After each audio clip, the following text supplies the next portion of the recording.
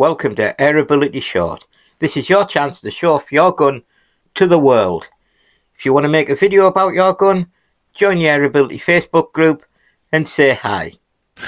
Hello everybody, it's Jim again from AirAbility, this time with another replica pistol.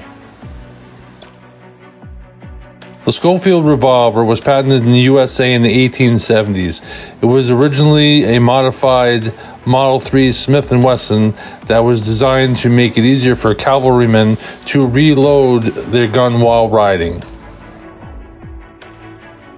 This one is a 6-shot BB version with removable cartridges. The BBs are loaded into the top of each cartridge. The grip comes off, revealing the compartment for the CO2. The grip has a built-in hex key to tighten the grub screw for the CO2. It's a single-action revolver and the sights are non-adjustable. The safety is located in the rear of the gun behind the hammer. It is up for safe and down for fire.